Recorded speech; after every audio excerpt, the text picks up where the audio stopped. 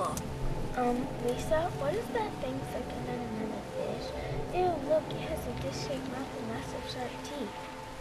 I really don't know, Faith. Let's go to school tomorrow and ask Miss Reggie. Okay.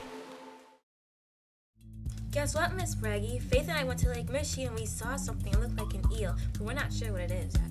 Oh, that's really cool, girls. Why don't you do that as your research project? Okay. Hey, Faith, let's go back to Lake Michigan and see if that thing is still there. Alright, but while we're there, let's write down our observations. Oh, I found it. And it looks like it's sucking on another fish. I'll write that down. Also, that it looks kind of 12 to 20 inches long.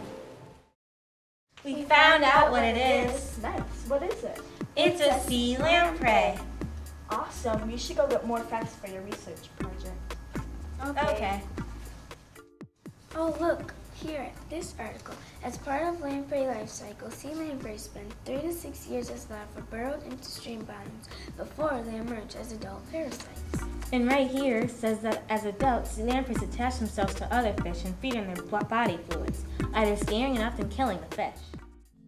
Hey, let's get on the computer and do a little more research before we tell Miss Reggie. Okay.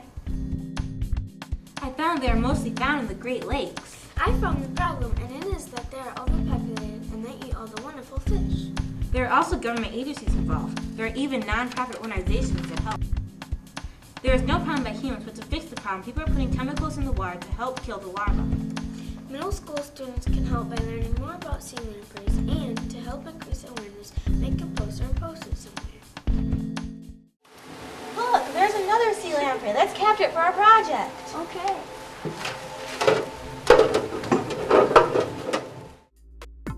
Before we start, we would like to show you that we actually captured the sea lamprey, and we have a song to present for you. The Great Lakes Fishery Commission uses several different methods. 1, 2, 3, 4. Devastating impacts they have on the world. Someone around they can never be heard. They think it's a game, but they have no shame. When they eat all this fish, all they can say is delicious.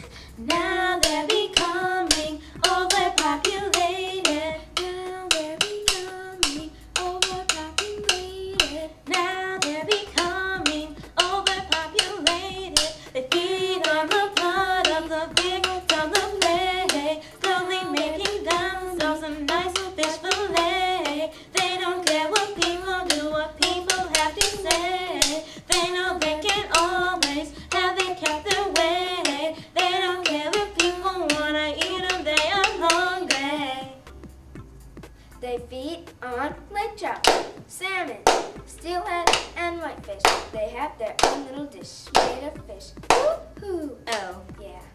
Thank you, girls. That was an excellent presentation. Now they're becoming over